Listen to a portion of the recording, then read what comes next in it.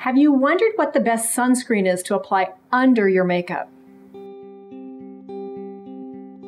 Hi, I'm board-certified dermatologist and skin wellness expert Dr. Cynthia Bailey, and I'm going to help you pick the best sunscreen for your skin type to apply underneath your makeup. So with makeup, you put a lot of effort into it and you want to look good.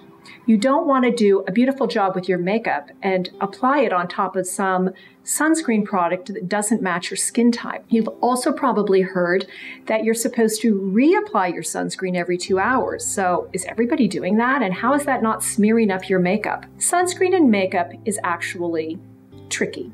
And I'm going to try to help you figure out what the best sunscreen is to put under your makeup and what to do about reapplication. First, I want to help you understand that sun protection is sort of like math. UV rays are hitting at you, many UV rays are hitting at you, and you want to block as many of them as you can. Ideally, you want to block all of them.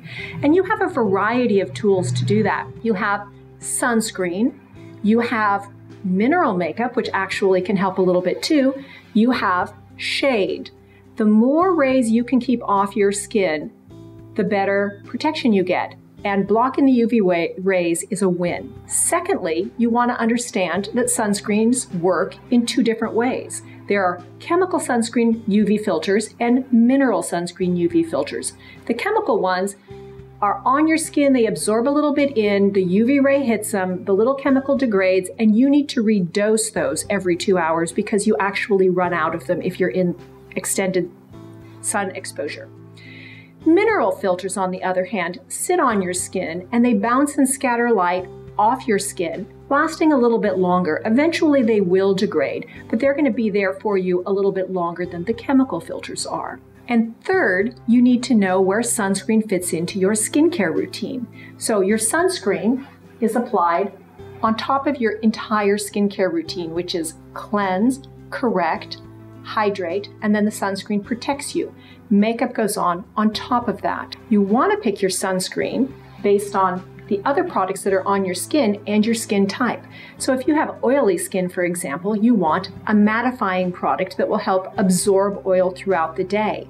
Your makeup can help you with that as well if you choose a makeup that has a little bit of clay in it, so that the consistency and the look of your skin matches your skin type. On the other hand, if you have a drier complexion, you may want a creamier, richer product, like I do at 60, so that my skin is hydrated and doesn't dry out during the day. If you have a normal complexion, you may choose a product that's somewhere in between, perhaps a light-based, invisible product. So, the best sunscreen to apply under your makeup is going to depend on your skin type. It's going to depend on your activities. And I recommend mineral zinc oxide sunscreen for the durability and longevity of the product on your skin. If you're going to be out for a long period of time, you want to use other tools to keep those UV rays off your skin, such as wearing a hat and perhaps even dusting mineral makeup products on your skin to give you a little added bouncing and reflection of ultraviolet rays. So I hope that helped. If it did, I always appreciate a thumbs up. If you found this information useful, please consider subscribing to my channel. You'll see other videos I'm producing on skin health and wellness. And please visit drbaileyskincare.com to see the sunscreens and the makeup products that I recommend to my patients and that I use in my practice. Thank you.